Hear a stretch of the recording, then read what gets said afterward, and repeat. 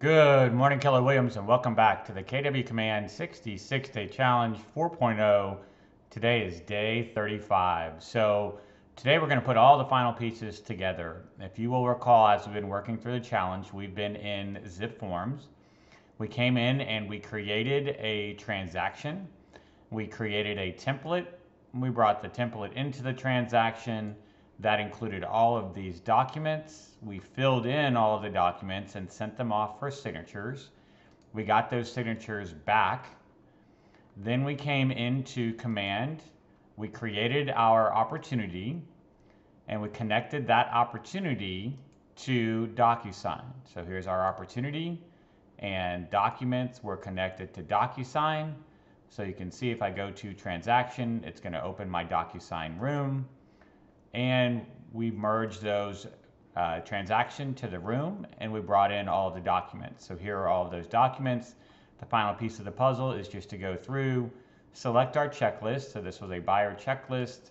These would be, let's just do a sales contract pre-owned, and this is the under contract folder. And then I can come in and start actually putting in all of the documents that I need to put in. So broker notice to buyer tenant. I would just use add, attach multiple files. You've seen me do this before. I'm going to choose DocuSign, and then all of my documents are going to be inside of this folder. So here's the broker notice to buyer tenant, representation agreement, right? So I would just go through and actually add in all of the documents that I need, click on attach, and then I can click on submit to MC. So that's kind of how we put it all together, ZipForms to DocuSign to Command. Another thing today that I wanted to show you that I thought was really interesting within ZipForm is what's called the FastFill. So let's say I've been in the business for a while. I fill out buyer rep agreements very regularly because I'm a buyer's agent. I have the ability, whoops, these are my signed versions. My apologies. Let's get into the actual documents, not the signed ones. So if I click on documents, here are all my forms. And let's say this is a form that I fill out extremely regularly. I know pretty much all the blanks that need to be filled in. There is a tool here called FastFill.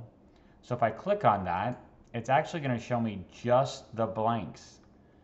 So I can go through, and if I know what all of these need to be because I fill it out so often, I can come through and boom, just knock these out in really quick, short time. And then if I want to go back to the viewer, I can click on that same button, and it's going to take me back into the full document with all of the words. So similar if it's maybe the contract document in your world, right? In ours, it's the family 1 to 4. So I could click on this document. This one has something like, I don't know, 9 or 10 pages, but I could do FastFill and then just see all of the blanks that need to be filled in. So this may make it a lot quicker to fill in your documents without having to actually scroll through all of the pages and look at all of that information. You can also see what's automatically being filled in because of our template.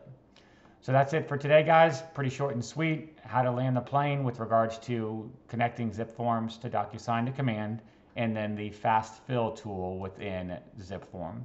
Hope everyone's having a fantastic day, and as always, I'll look forward to speaking with you tomorrow.